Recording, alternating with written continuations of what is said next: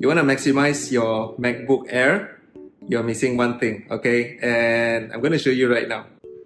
Okay, it's finally here, and after purchasing this on Shopee, I had to wait a week so that it came, and finally it is here, the Wavlink Thunderbolt 3 dual 4K docking station, blah blah blah. Alright, and the reason why I got this is because currently I am using the MacBook Air, and there's only two ports. Okay, it's only two ports.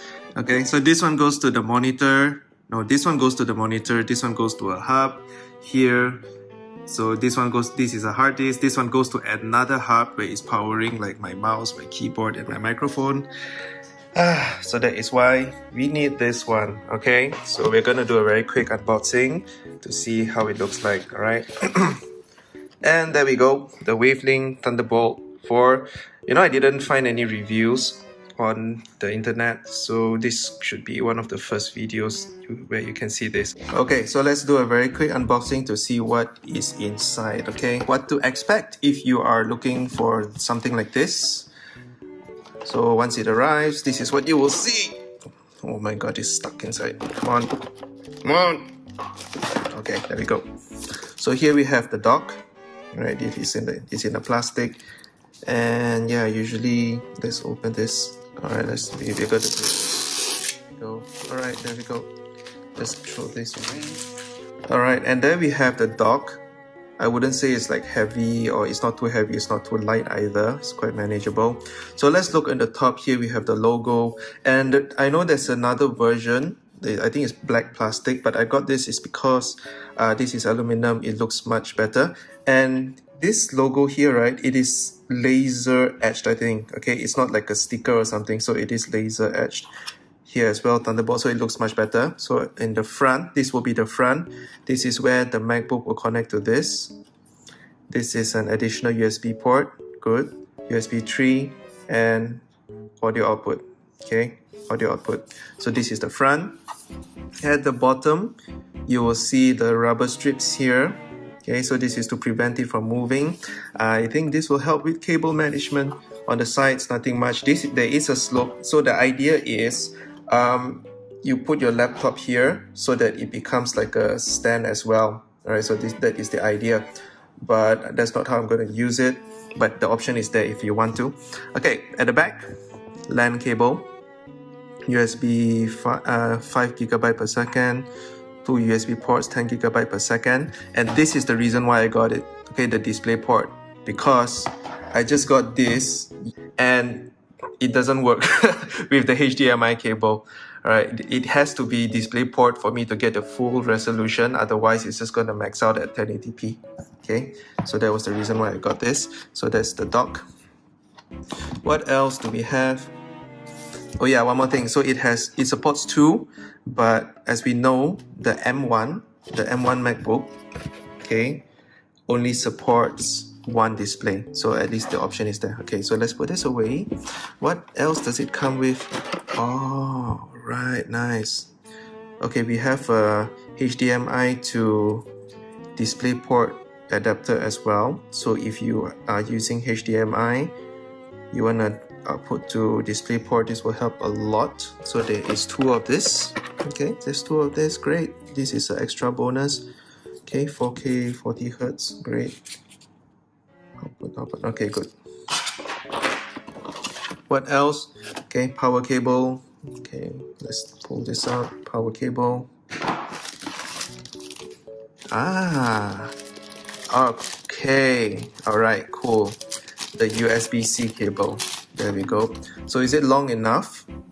Yep, I think it's long enough. It's about it's about 50 cm, I think. Okay, not really like it's not really like 1 meter. So yeah, I think it should be enough to go to the dock. So the dock will be exposed there. There we go. And we have our power brick. I need to find a way to conceal this. This shouldn't be out here, shouldn't be exposed. Okay, yeah, so that anyway, that is quick unboxing. So later I'm gonna set it up and let you guys know how it's gonna look like once it's up and running. All right. Okay, so I kind of in the process of setting it up, and when I turned it on, I thought it wasn't working until I realized that there is a power button here. So make sure to press this to turn this on. Okay, so I have my dock set up there, and the brick is over there because this, and the brick has to be there because the cable isn't this one isn't long enough.